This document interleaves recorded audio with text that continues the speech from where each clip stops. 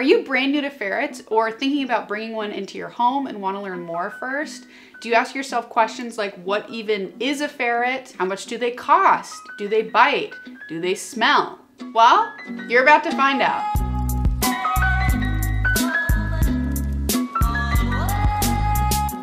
Hey guys, it's Haley from the Modern Ferret, and in this video, I'm gonna answer all your most common questions about ferrets. The English word ferret is derived from the Latin word for thief, or ferinem. If you're new to ferrets, it's worth mentioning that ferrets are notorious for stealing items around your house. Think phones, phone chargers, wallets, keys, that kind of thing. So this name is actually quite fitting to their nature. So in short, what is a ferret? They're thieves. The full scientific name for a ferret is Mustela putorius furro. In Latin, this translates to mouse-killing stinky thief. It's harsh, but accurate. And a little bit later on in this video, you will come to understand the mouse-killing part of it. One of the most common misconceptions surrounding ferrets is that they're rodents. Think hamsters, gerbils, chinchillas, rats. Contrary to this popular belief, ferrets are actually carnivores, so think like your dog or your cat. And ferrets were actually used to hunt rodents throughout history.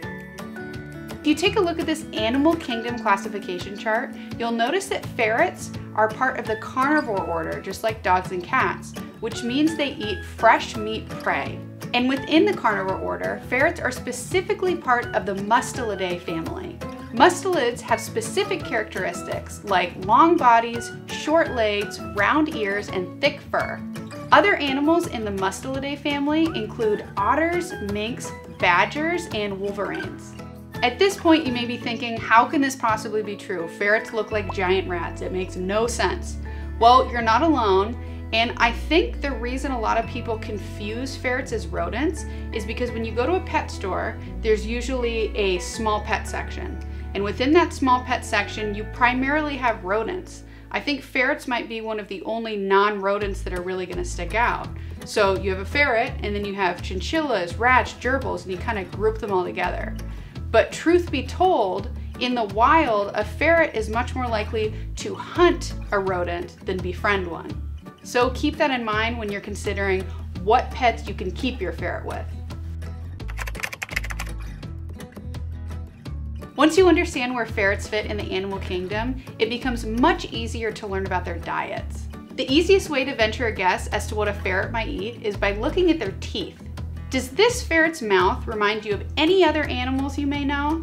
Now I'm going to present you with two photos and you tell me which one looks closer to a ferret's teeth. In the first photo, we'll look at a dog's teeth. A dog is a carnivore. Notice he has sharp teeth in the front to tear through flesh and bone.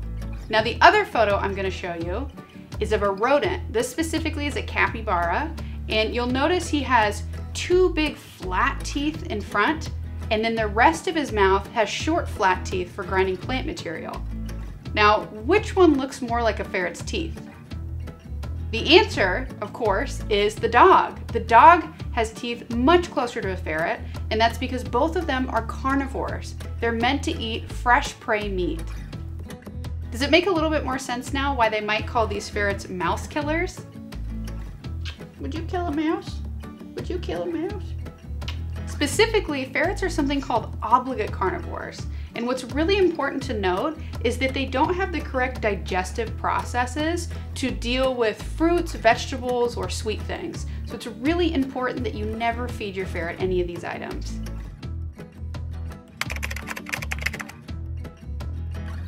Ferrets can vary greatly in size depending on breeding, sex, and also whether they have been altered or neutered or fixed. Female ferrets can weigh anywhere from 1 to 3.5 pounds, and measured nose to tail, they run about 18 inches long. Neutered male ferrets can weigh between 2 and 3.5 pounds, and measured nose to tail, they run about 22 inches long. If you have an unaltered male ferret on your hands, they can actually reach an upwards of 6 pounds, believe it or not, which is basically the size of a small cat. Fun fact, ferrets are actually known to put on quite a bit of weight in the winter, which us in the ferret community affectionately call winter chub. And according to Ferrets for Dummies, ferrets can actually put on about 40% of their body weight in the winter and then go on to lose it in the spring.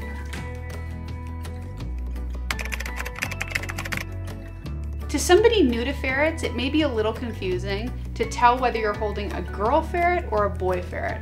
But not to worry, it's actually pretty easy to tell once you know what you're looking for. You'll notice in this illustration of a female ferret that they have no belly button, we'll call it. On the other hand, if you look at this illustration of a male ferret, you'll notice that in the middle lower part of his belly, he does have something present that looks kinda like a belly button. Well, truth be told, what looks like a belly button in the middle lower part of your male ferret's body is actually their penis, and that's how you tell the difference between a boy and a girl ferret. Something really important to note though is you'll notice that both the female and the male ferret both have nipples, so don't let that fool you. So if you have a male ferret, you probably don't want to give them belly button kisses. In our opinion, ferrets do not live nearly long enough. They have a lot of health problems, there's diet considerations, and a lot of things that can affect their lifespan. Now, there's several places that you can get a ferret, and so there's a big discrepancy between their lifespan. A typical ferret from a pet store like Petco usually lives between 5 to 7 years. Unfortunately, due to improper breeding practices and bad genetics and a whole bunch of other factors, they have a pretty high incidence of diseases like insulinoma and adrenal disease, so this really shortens their lifespan. On the other hand, if you opt to get a privately bred ferret from a reputable breeder, we've actually heard of some living anywhere from 12 to 14 years, believe it or not. So that's quite a range. So we originally had 3 ferrets. Recently, one of our ferrets passed away from insulinoma. He was about 4.5 years old. Moose right here is about 6.5 years old. Moose is definitely on the elderly side. He's really showing signs of aging at this point. He has many health problems. We actually did an entire video on that I will make sure to link to in the description below. Albert, on the other hand, is pretty healthy for a 5-year-old, so we have our fingers crossed. In 2002, Erica Modelick, with a PhD, wrote a fantastic article on ferret intelligence in Ferrets USA magazine. One rumor she put to rest is that ferrets are stupid and untrainable. What she sought to do is compare ferret intelligence in some of the most common categories that we rank other animals. The first category was ability to problem solve. The weasel family is famous for its ability to problem solve, and ask any ferret owner you know and they will tell you if their ferret wants to get somewhere or get into something, they will figure it out. Ferrets actually ranked above both cats and dogs in this category and landed somewhere around small primates. The next category she ranked ferrets in was memory retention, and she put them somewhere between dogs and cats. Last category was ability to communicate with humans. So dogs have a unique ability to really express themselves when it comes to their relationship with humans. They can vocalize what they want, they have specific body language. Ferrets, on the other hand, are much more likely to communicate through different kinds of behaviors as well as scent. So what Erica argued here was that it's not so much that ferrets are unable to communicate to us, it's that we maybe have not yet understood or learned how to understand what our ferrets are trying to communicate. In our personal experience, our ferrets surprise us on a daily basis with the different things that they get into and figure out. One of our ferrets, Albert, actually has an aptitude for turning on Roomba multiple times throughout the day, which he figured out completely on his own. Personally, I look forward to the day where we have proper enrichment and stimulation to provide our ferrets with a more enriching life. Ferrets are absolutely trainable. And if you are looking to train your future ferret, the first step is to stop seeing your ferret like a caged hamster and start seeing them more like a tiny little dog. With discipline and patience, you can potty train your ferret, leash train your ferret, and teach them how to do a few tricks. A ferret's ability to be trained is only limited by what you think they can learn. If you need any proof, make sure to check out The Trained Ferret on YouTube.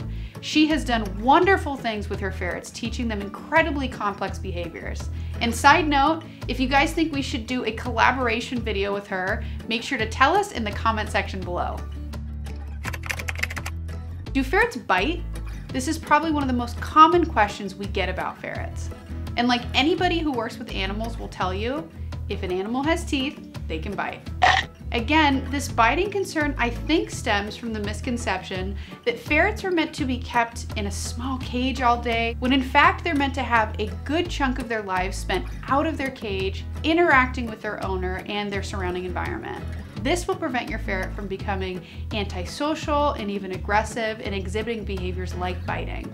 In our personal experience, the only ferret we met that had a serious biting problem was one who spent the majority of her life in a cage, and a small one at that. We worked with her for about a month straight using our preferred bite training protocol, which I'll make sure to link in the description below.